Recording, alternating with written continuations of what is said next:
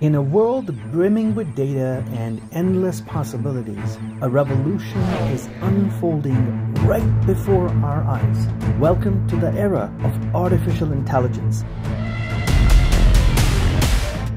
In the mid-20th century, with the birth of computer science, visionaries dreamt of machines that could mimic human intelligence. Fast forward to today, and AI is not just a dream, it's an integral part of our daily lives. From navigating uncharted roads autonomously to revolutionizing healthcare by predicting disease, AI is reshaping our world. It is in our homes, our phones, even in the way we communicate and entertain ourselves.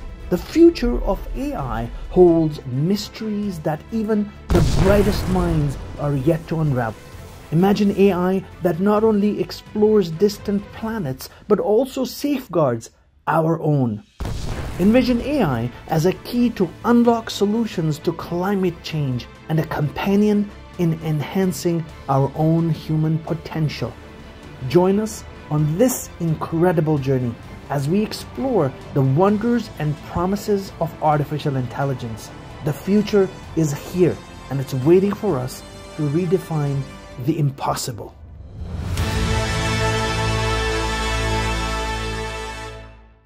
In this episode of The Futurist, I'm bringing you some really exciting stories when it comes to artificial intelligence. We're going to take a deep dive into drug development and drug discovery processes that are completely changing because of AI. We'll also get into the music industry, industrial revolutions, and robotics. Keep watching, and thank you for being here. Hi, my name is Ian Khan, and I'm your host. In our first segment, I want us to take a deep dive into the current breakdown of the healthcare sector and how we are betting our lives on systems and technologies that are maximized their potential. The major issue society is facing nowadays is that we don't have a true healthcare system. We have a reactive sickness care system and provider of care. And we need to shift to being much more proactive, moving the intervention to early stage, to much more personalized approach to the risks being genetics, blood biomarkers, imaging, family history, environment, and much more. The current system is not sustainable. It costs too much, and with life expectancy and demography changes, society cannot afford. One size does not fit all. By definition, we need to be personalized and early. And this, hopefully, will be gradually achieved using AI and technology together with biology. While researching content for this episode of The Futurist, we really were flooded with many different stories.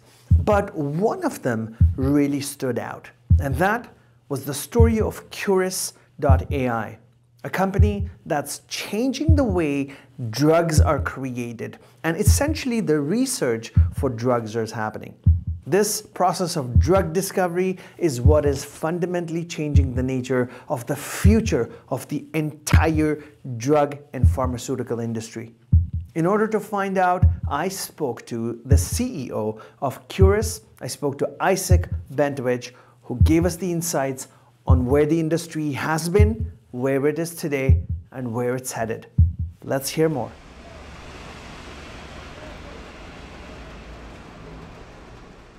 AI's advanced analytical capabilities enable researchers to process vast amounts of data on the blood-brain barrier's complex interactions and structures. By using machine learning algorithms, scientists can now predict how different molecules will interact with the blood-brain barrier, leading to more efficient drug development, especially for neurological conditions. So this is where all the magic happens. Yes, this is where part of the magic happened. We're beginning our tour in the biology lab. What you see here is a fancy robot, and in each of the tiny wells here is an actual tiny human liver or brain, etc. And you can see that it is programmed to do thousands of these tests automatically, testing many, many drugs that have already been in the clinic. Some of them, after passing all of these tests, are toxic. We want to prevent that same damage happening again. All of this is fully automated. It took 3 years, $20 million, a team of interdisciplinary people to really create a fully automated system which is fully controlled and run by the AI, so that the experiments themselves are controlled in real time and modified. This really optimizes.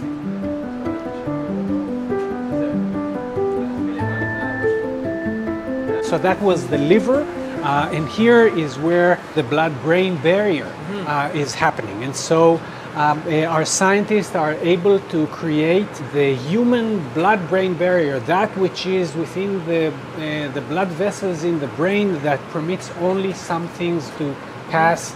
And so you can actually individualize the drugs and test which drug will work safely for whom. So that's the blood-brain barrier.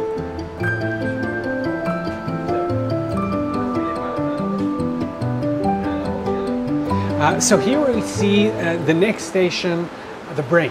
Imagine this is an actual miniaturized human brain. It's not a brain that thinks thoughts, thank goodness, but it is a human brain of an individual generated from a blood sample, and we can actually see for the first time using AI which drug will work effectively for which patient, for which of us. We're all different, our brains are different, so that's what we're doing here.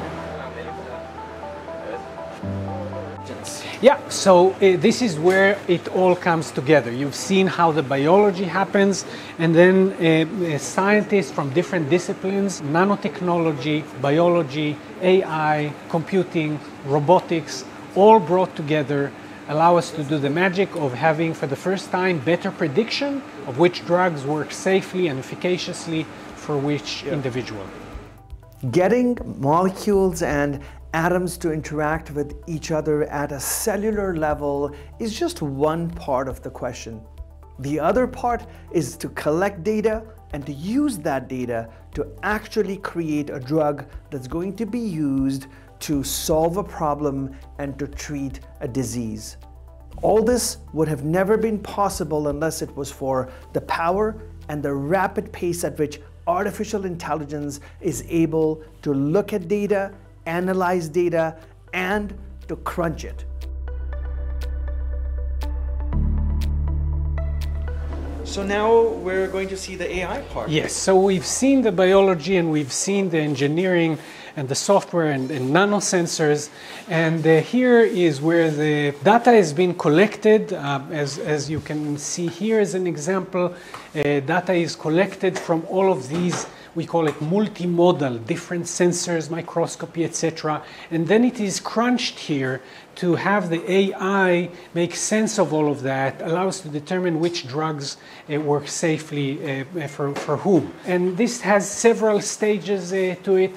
And you can see here, this is where the computer is controlling the experiment, driven by the AI. The AI is both driving the experiment and analyzing the information.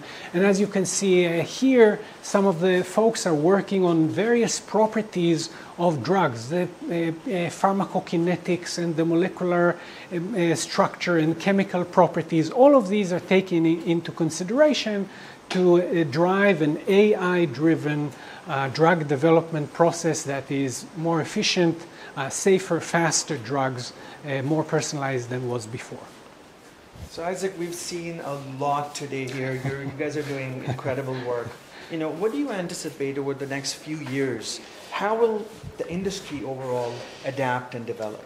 I think it is really a pivotal moment in history where the industry is now embracing these new technologies. You've seen AI, the advanced biology, stem cell technology, nanotechnology, all of this being taken together. The next 10 years, I believe, will see a radical transformation of drug development. Yeah. Drugs will be developed faster than was possible before, and integrating these new technologies, moving away from animal testing and not eliminating them, but reducing them, and really cutting the costs of healthcare and delivering drugs that are more suited to people, more personalized, and much faster and cheaper than was possible before.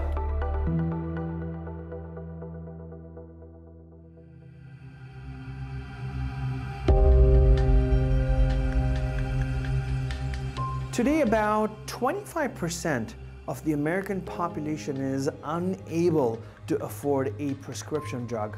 And the reason for this, the major reason for this, is the cost.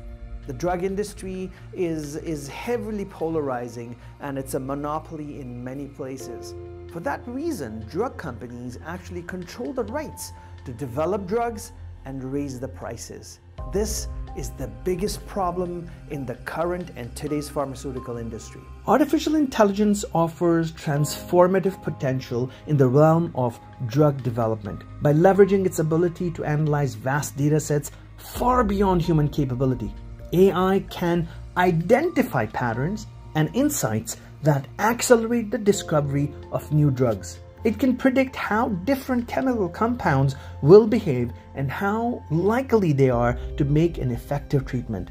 This not only speeds up the process of drug discovery, but also increases its accuracy, potentially leading to more effective and safer medications. The science is complex, but the idea is really simple. Take hundreds, thousands of known drugs and test them on these miniaturized human organs, the tiny liver, the tiny brain, etc. And since these are drugs that are known, we can, known meaning you know which one of them is safe and which one of them has been found to be unsafe. We test them on these miniaturized human organs.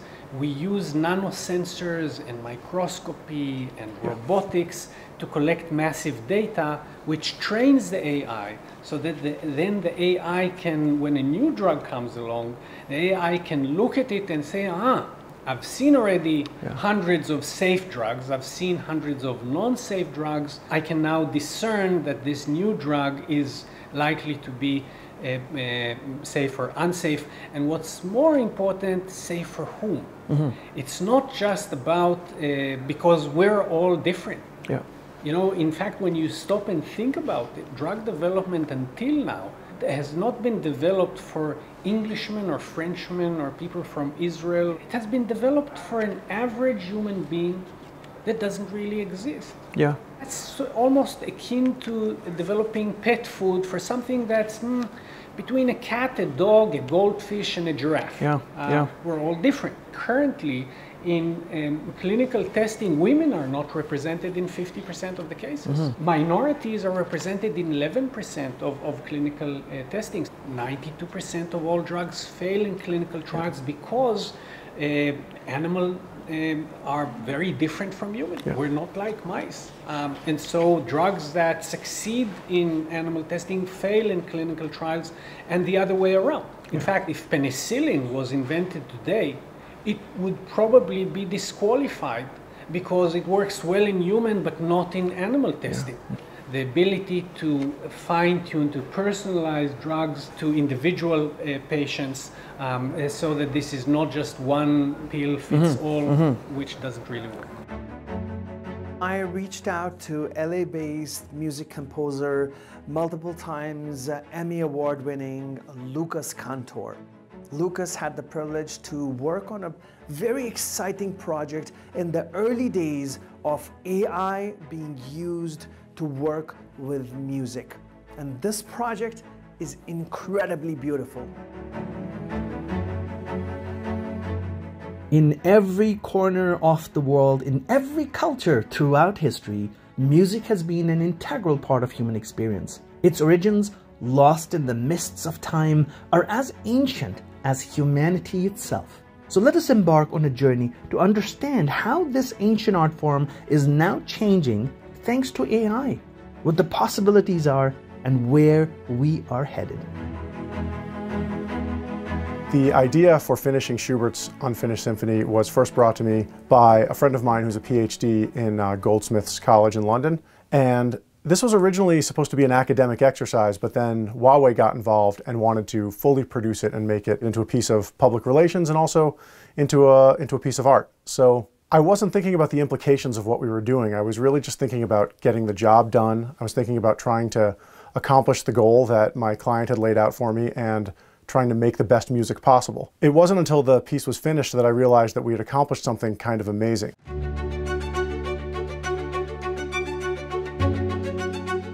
I thought I was taking on a musical project and maybe an academic computer science type project. After I had finished it, I realized that it was really a philosophical project, and asking what does it mean that an artificial intelligence can write music is a profound question that only raises more questions. It raises the question of what does it mean to write music? What is music in the first place? Can I prove that I write music? Where does music come from?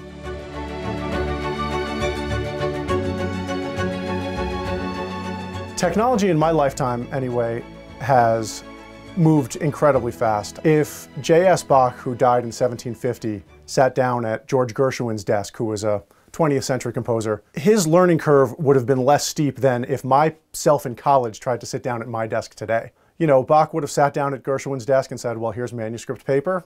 This seems to be a pen.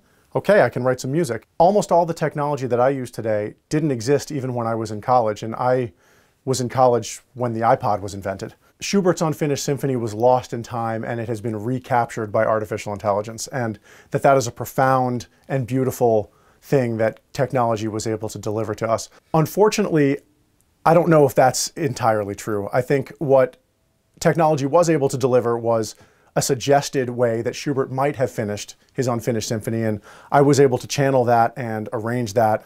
But Schubert is dead. His symphony was unfinished when he died, and no one is ever going to finish it. The fact that artificial intelligence was able to suggest a possible ending is interesting and is entertaining, but I don't know if it means anything profound for the world of music.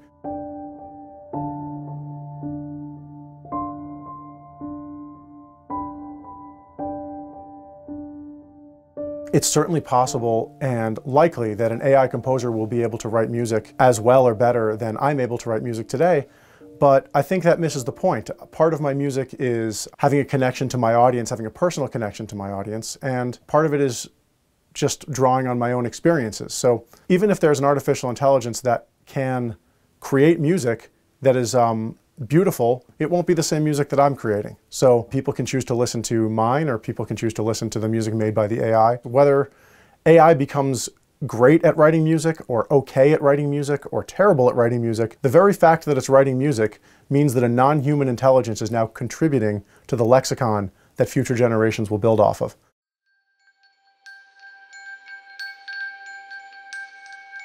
Moving from music to the machine age.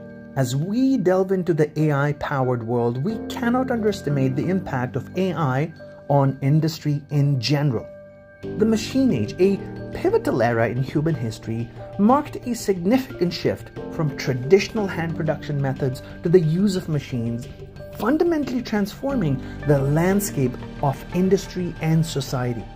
This period, which began in the late 18th century with the Industrial Revolution, saw the introduction of groundbreaking technologies such as the steam engine, mechanized textile manufacturing, and later the assembly line.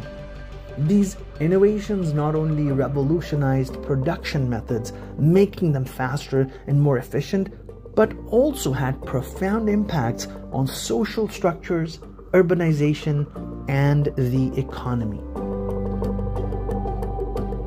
Perhaps it's the right time to ask, what does productivity mean? Is it merely our ability to complete a task more efficiently? Or is it our ability to work with tasks and enjoy them, and use technologies such as AI, robotics, and others to do our jobs in a way so that it stresses us less and gets us to do more work as fast as possible? There are many things, many ethical, social dilemmas and questions that are being asked about the use of technology and work. Progress in the economy has been triggered by waves of technology. For the first several millennia, most humans lived at subsistence levels, but then with the advent of the steam engine, it ignited the Industrial Revolution. We're now in the early stages of what Andrew McAfee and I call the second machine age. What's special about this era is that machines are not only doing physical work, but they're also beginning to do mental work, to augment our brains. The second machine age is triggered by computers and now artificial intelligence. These technologies are digital, exponential, and combinatorial. That means that instead of atoms, we now work with bits. And the progress in these technologies is doubling and quadrupling every 3 to 5 years. Interestingly, it typically takes 5, 10, even 15 or more years from when the technologies are developed in the laboratory to when they start having real impact on economic growth. And so one of the things that we're all waiting for is the productivity impact. Like a lot of people, I've been disappointed that productivity growth hasn't been increasing as fast as it did in the past. In fact, it's growing at a slower rate than it did in the early 2000s. That's what some people, including me, call the productivity paradox. Over the next 10 years, we'll see the end of the productivity paradox as businesses start taking these amazing technologies and putting them into their products, services, and new business processes. But that takes a lot of reinvention. It takes a lot of what we call co-invention, inventing not just new technologies, but also new organizations and new ways of doing business. And that's the job of managers, of entrepreneurs, of policymakers.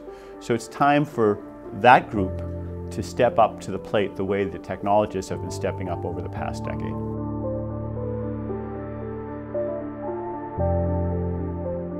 What happens when we fully adopt technologies such as artificial intelligence, and how will that change our society, our work, and our life?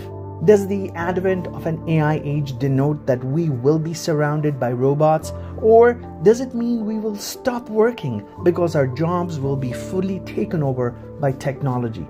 Some experts have suggested that an AI-driven future could mean the end of work, or in other words, there will be no need to work. Will AI really reach this potential?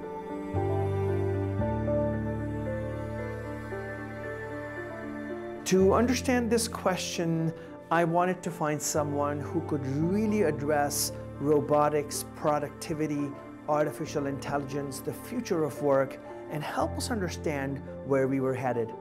I spoke with Daniela Russ from Massachusetts Institute of Technology. So just picture a world where routine tasks will be taken off your plates. Garbage bins might take themselves out. Drones might deliver fresh produce right to your doorsteps. And intelligent agents, whether embodied or not, might help you optimize all aspects of your life. Now, machines can do some tasks much better than humans can. Machines can move with greater precision. Machines can remember much more, better calculations, faster calculations than we can. But machines are also deficient when it comes to being creative, with reasoning, with making decisions. Machine learning and robots, we can imagine a future of medicine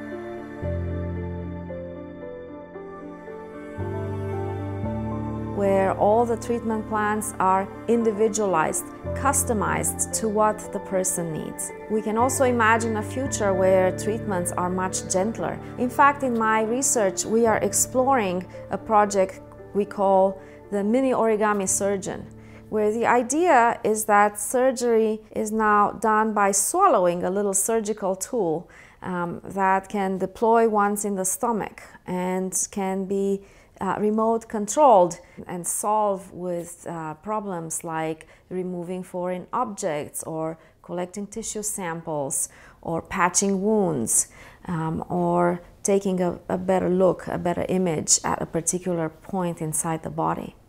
Imagine surgery with no pain, no risk of infections, and no incisions. That is extraordinary. As the planet grows bigger and we are headed towards a global population of 9 billion people in the next few years, what impact will this have on resources and services? Think about food security and the applications of efficiencies in agri-tech, or the delivery of healthcare across communities. Will AI become the equalizer we all have been waiting for? I wanted to dig deeper and perhaps ask a more philosophical question about if AI was able to help us do all these incredible things, get more productive, and solve all these problems, could AI also be used as a force for good? Could AI be used for the social good? I asked this question to Milan Tombe, professor at Harvard University. Here's my conversation with him. Our work has focused on using AI whenever there are limited intervention resources, how to apply them most effectively, how to optimize their use. Consider public health, whether it's HIV prevention or tuberculosis prevention, suicide prevention. These are some of the topics that we've worked on. Often we have limited social worker resources or health worker time available, but we want to have a large amount of impact. Some of the topics we have worked on in this context is harnessing the social networks that may be available. These are not Facebook or other kinds of social networks, electronic social networks, but face-to-face networks, and how we can use them most effectively in order to spread public awareness about some kinds of public health challenges. Concrete example is work we've done in the past in homeless shelters in Los Angeles. Harnessing the social network of homeless youth, we are able to show that our AI algorithms, which select peer leaders, messengers to spread messages, are far more effective in spreading those messages compared to traditional approaches of spreading this information. And as a result, we can show that HIV testing rates amongst homeless youth have increased in the tests that we've conducted. Or for tuberculosis prevention, this is work that we're doing in collaboration with NGOs in India, where the goal is to ensure that people adhere to taking TB medicine because they're supposed to take this for a long period of time, and sometimes they drop off. If we can predict who are going to be high-risk patients who are going to drop out of the program, then we can get health workers to intervene more effectively on the high-risk patients. And that's again something that we are able to show, that AI techniques are able to more effectively predict high-risk patients based on past patterns of their taking their medicine. Or suicide prevention, where the idea is that we want to train multiple gatekeepers in order to keep an eye out on the community. And we can show that our algorithms are more effective in selecting the right kinds of gatekeepers. In conservation, we've worked on predicting where poachers may set traps so that rangers can effectively remove them, and so that there's a significant increase in the numbers of traps or snares that get removed from these parks. So these are just some examples of the kinds of work that can be done in terms of using AI for social good. But the potential here is vast in terms of how AI can be used to amplify the use of our limited resources. AI is also transforming education by providing personalized learning experiences and identifying areas where students need more support, as seen in platforms like Carnegie Learning. Socially, AI is used in fighting biases and improving inclusivity. For example, AI algorithms are being developed to reduce gender and racial bias in hiring processes. However, this requires a collaborative approach among governments, NGOs, and private sectors to ensure ethical and responsible use of AI. What the world has realized, and what scientists and business people have realized, is that much of what we call problems in this world is really our ability to understand patterns. And one of the biggest challenges of solving any problem is working with other people. So for us, we believe the fundamental technology of human coordination is where AI can play a fundamental role in allowing us to work better with each other, allowing us to create at a scale that human beings have never been able to in the past. The future of work would be less about technology, but really more about imagination, more about creativity. And human progress, I think, has been dampened because of this friction of the hows of things. But I think AI is now really allowing us to decouple imagination from the pattern recognitions and the hows. So I see a future where man and woman will be judged not by what they know or who they know, but their ability or the breadth of their imagination.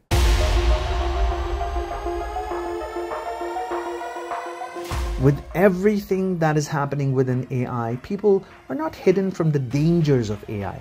From doomsday scenarios where AI takes your job and are unable to fend for yourself, to even bigger catastrophes where AI takes over humanity and we ultimately become a slave nation to technology. What is the correct perspective and an accurate picture? The question becomes, what are we going to do about it? Is it just the technology companies that are responsible for developing AI and us responsible for using systems that have AI in it?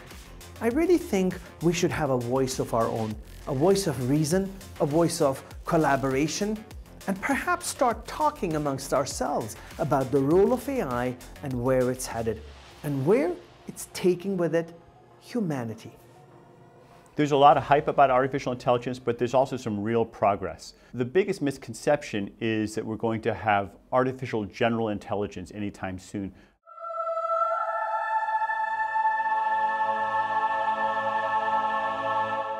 That's the kind of thing you see in Hollywood with the Terminator, where there's a humanoid machine that can do pretty much everything that humans can do and then some.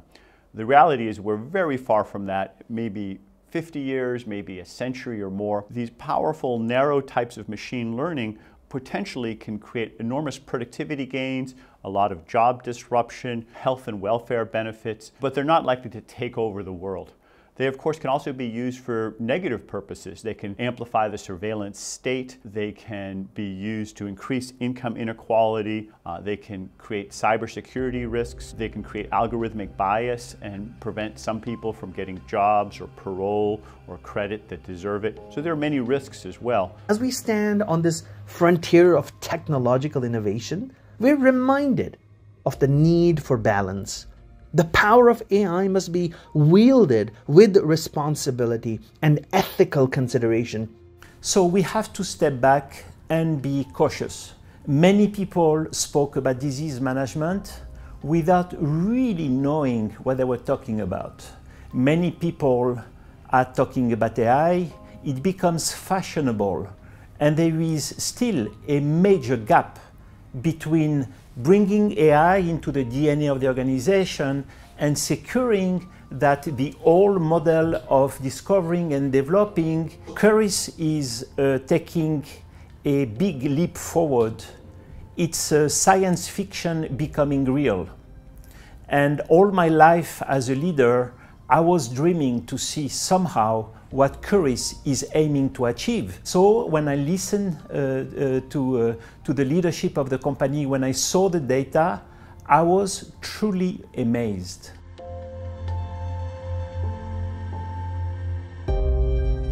Every time a new technology has been introduced into the world of music, it has been thought to be the harbinger of the end of music as we know it. And this was true when recording was introduced. This was true when recording went from mono to stereo. When the synthesizer was introduced, the synthesizer was supposed to be the end of the orchestra.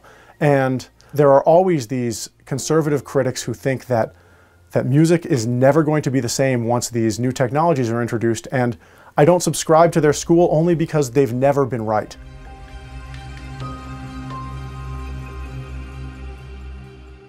In my mind, tomorrow can be rosy if we put our minds to it in terms of pushing technology in the right way. It is technology, it can be used for good or bad, and it can't be done by one scientist alone or just scientists alone or AI researchers alone. This is something whereby collaboratively as society we can try and push technology and apply it for good.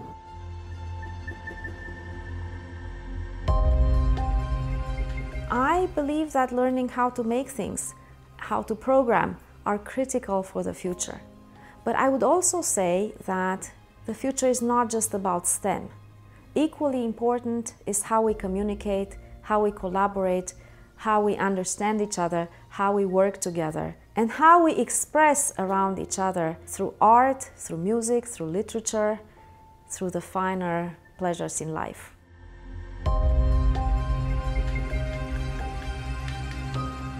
The journey of AI is not just about the technology itself, but about us, the people it serves, and our continuous quest for knowledge, improvement, and a better world for generations to come. As we come to a close of this first episode of The Futurist, I really want you to be proud of the era that we are living in, of your contributions to this era of technology and science where new breakthroughs are being made every single day. Start reading more, start exploring more, and start filling your mind with ideas and thoughts and discussions that can help us build a better tomorrow. My name is Ian Khan, I am The Futurist, and thank you for watching this series.